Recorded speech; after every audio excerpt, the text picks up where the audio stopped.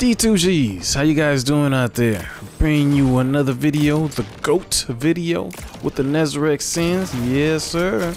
This is an OG right here. D1 exotic. I mean, guys, I know there's a lot of exotics out there that's good, but this one right here, with the way that this whole entire season is set up with, you know, Prismatic, you got your Void, you got your Strand, you got your Solar, you got your everything else in between. When you're using the Nezarecs sins, you're gonna go ahead and be able to regen all of your abilities as fast as possible. Granted, you're using adequate attire. What do I mean by that? You got yourself a Void weapon that you're trustworthy with your Nezarecs sins. And with this video, this build right here, guys, you're gonna be able to see everything come together, everything in a domino effect. You're gonna be regenerating your abilities. You're gonna be gaining health. Every kill that you make is going to be giving you health, regenerating your health bar. You're going to be having overshields. You're going to be having woven mail. I mean, guys, survivability is no question, no doubt about it with this way that this build is set up. And DPSing as well, too. You're going to be able to go ahead and DPS by weakening your targets. And I mean, you're good to go with this build right here, guys. So please sit back, relax. Get ready to learn a little bit of what this build is all about and what the Nezarecs sin, which is an oldie but goodie, that's why I call it the GOAT, is all about, guys. I'll see you guys at the build. All the news right here. Don't go away.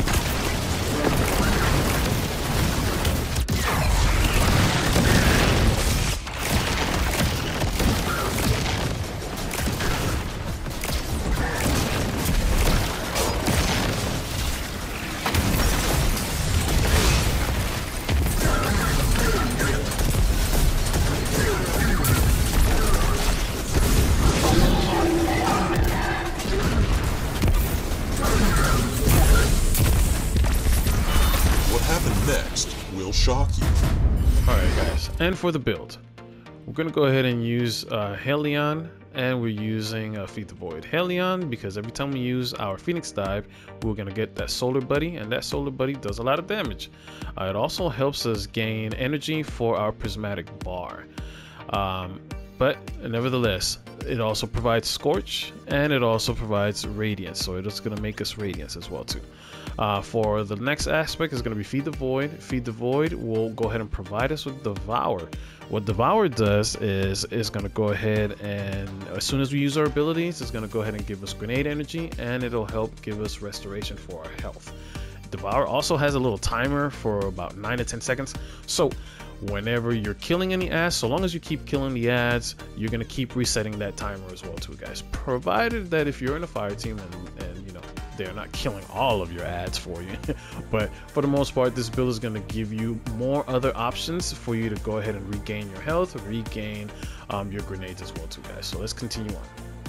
So for our abilities, we're using Vortex Grenade, we're using Arcane Needles, and we're using our Phoenix Dive, which is the best way to go. 55 seconds, but with this build, you're going to be getting that probably about 10 to 15 seconds anyway, so you're good to go. No biggie. For our supers, we're using Needle Storm, which is our Strand super.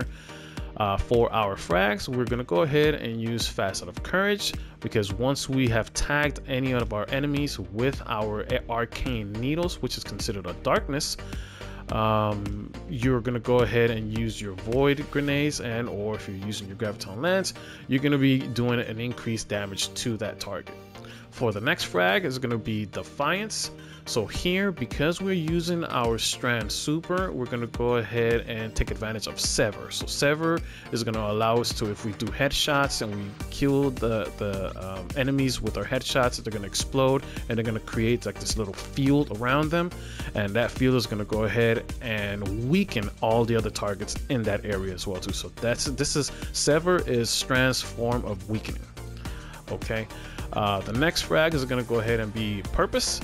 So here, because we're using our Strand Super, we're going to be using the Woven Mail effect with this fragment. So by us picking up an Orb of Power, it's going to go ahead and grant us an Overshield, which is Strand Overshield. Okay, the next frag is going to go ahead and be Balance. So here, by us using any of our light or any of our darkness abilities, is going to go ahead and give us either grenade energy or is going to go ahead and give us melee energy. And for the last fragment is going to be Dominance. So this one, because we're using our Vortex Grenade, we're going to be weakening everyone. Okay, for our armor, what we're using here for the Nezarecs Sin, which is the main event of the build, is going to be Heavy Ammo Finder. We're using a Harmonic Siphon, and we are using a Void Siphon. So because we have Void weapons and we're using Strand weapons, every time we use those weapons, we're going to be creating Orbs of Power. And of course, if you're using your Void weapon, you're going to be increasing your ability regeneration rate by using this exotic. For our gauntlets, we're going to go ahead and use Grenade Kickstart, we're using Impact Induction, and we're using Bolstering Detonation. And of course, by you using one, it's going to help you gain energy for the other. So if you use your needles, you're going to help you gain energy for your grenades, and if you use your grenades, it's going to help you gain energy for your needles. For chest piece, we're going to go ahead and use Emergency Reinforcement. We're using Harmonics Resistance and Void Resistance. So here, any other resistance you want to go ahead and use for the activity that you're doing, you can go ahead and put that on. But Emergency Reinforcement is what you need, because if you're doing any hard contact Masters, Grandmasters, Legendary Lost Sectors, whatnot, and you don't happen to have any of your abilities procced up like Devour, if you just pick up an Orb of Power, you're going to be given a little bit less damage reduction. Okay, so for your boots, we're going to go ahead and use a Solar Weapon Surge. We're using Insulation and we're using Innervation. For our bond, we're going to go ahead and use Reaper, we're using Bomber, and we're using Powerful Attraction. So here, this is the most important one, which is Reaper. So every time you're using your class ability, your next weapon final blow is going to guarantee you an Orb of Power, which is once again what we want. We want to have all options and possibilities to gain Orbs of Power as much as possible.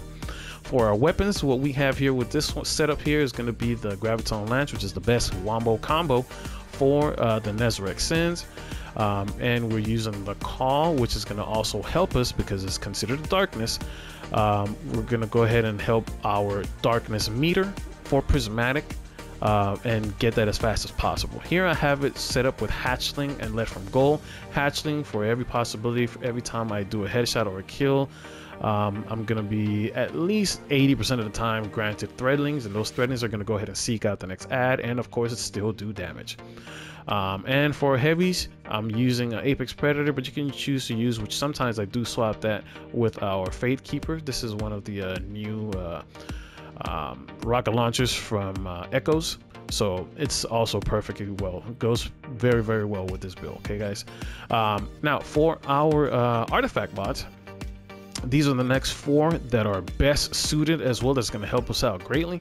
So Expanding Abyss, where we use our Void, any Void sources is going to go ahead and do weakening.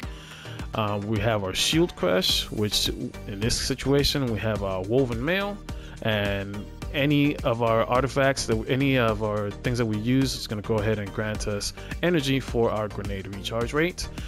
Radiant Orbs we're going to be using as well, and Void, and I may butcher this one up, but it's going to be Void Hegemony, or however heck you pronounce that. Use these 4 right here, guys. All right, and try and get that triple 100s. I'm almost there, guys, with this build, but for the most part, you want to have that resilience. You want want to have 100 resilience, you want to have 100 on the discipline, and the next one for all warlocks is going to be recovery, because you want your abilities back as fast as possible.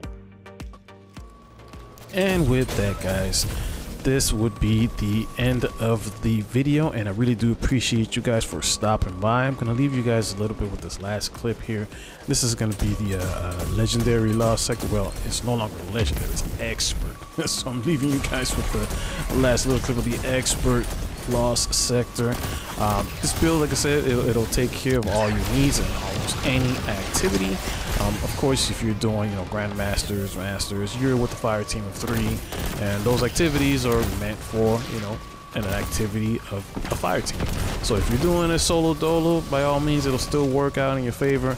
But for the most part, you're gonna be good to go. It's gonna go ahead and take care of all your needs and help you out and help everybody else out as well on that fire team, guys. So once again, I appreciate you guys for stopping by. Please like, subscribe, and I will see you guys on the next one. Peace. That's all the time we have.